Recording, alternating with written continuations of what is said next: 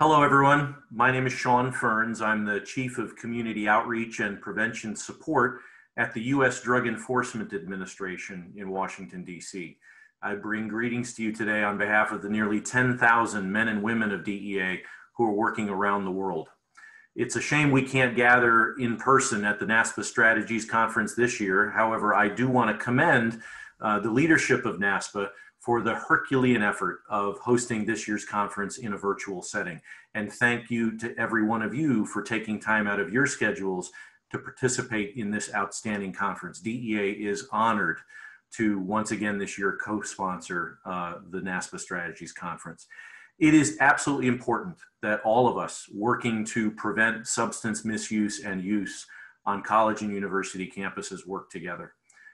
Since 1985, following the tragic kidnapping, torture, and murder of DEA Special Agent Enrique Camarena, DEA has had a piece of our efforts in the prevention world to try and raise awareness and to help change attitudes.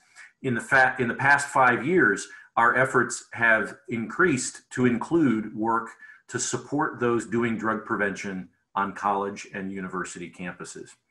We do that in three big ways. The first is our interactive and resource-rich website, www.campusdrugprevention.gov.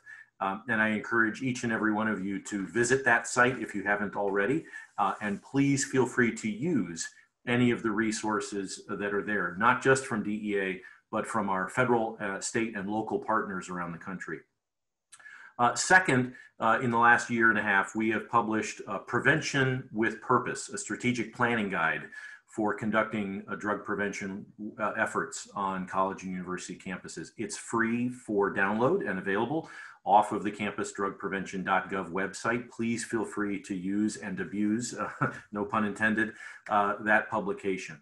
And then third is our ongoing co-sponsorship along with the Substance Abuse Mental Health Services Administration, or SAMHSA, our annual Red Ribbon Campus PSA video contest, which we have done again this past fall. And we are here today to announce the winner, and I should say winners, because for the first time in the history of this contest, our judges, made up of folks from DEA, SAMHSA, and the higher education community, have decided that there is a tie. And so we will recognize two campuses and their incredibly talented young adults who put together these drug misuse prevention public service announcements.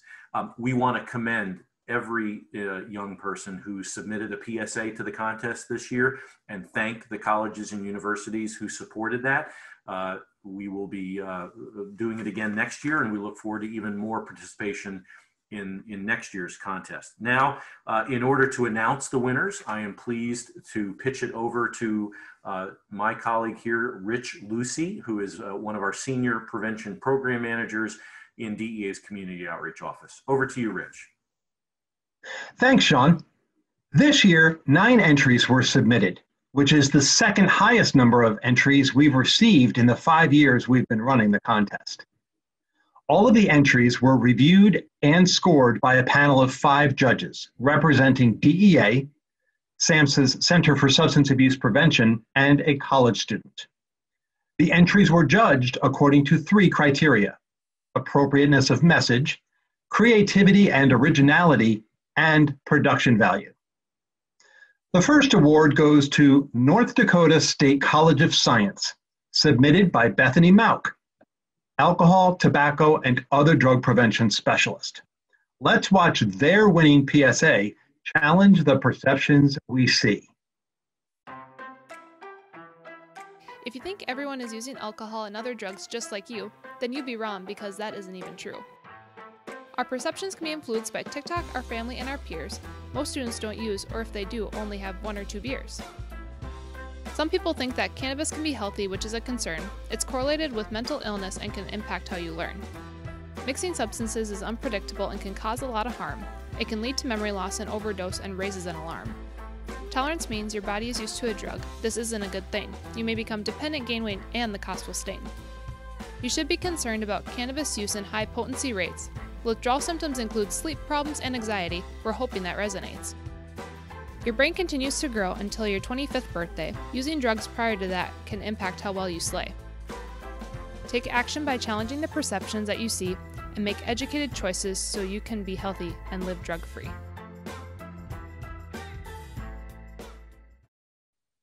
The second award goes to the University of Miami, submitted by Whitney O'Regan, Assistant Dean of Students and Director of the Sandler Center for Alcohol and Other Drug Education. Let's watch their winning PSA, Little Monsters. As college students, we face little monsters every day that can grow into giant beasts if left unchecked. The earlier a person starts using nicotine, like when smoking or drooling, the harder it becomes to quit later in life. With cocaine and prescription drugs, students are more likely to suffer addiction than adults because their brains are still developing. About 40% of college students binge drink, which increases the chances of developing an alcohol use disorder that could follow them for their entire lives.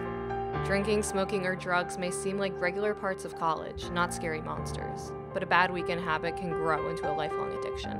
It may seem scary facing these monsters and trying to fight them before they get too big. But between your friends, family, professors, and campus resources, you're never facing them alone.